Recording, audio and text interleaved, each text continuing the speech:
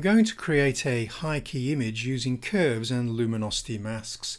I'm going to come over to the Channels panel, hold down the Command key on the Mac, Control key on the PC to load the luminosity values.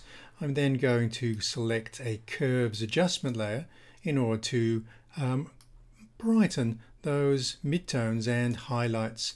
Now just being careful not to clip the top there. Okay, so now we have that. If you want to see what it looks like without the luminosity masks, you can see we're losing detail in those shadow values. I can option click that, press Command+L, Ctrl+L for levels, and strengthen up this luminosity mask.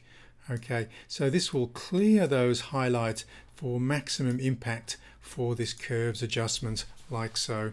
And there we have high key using luminosity masks.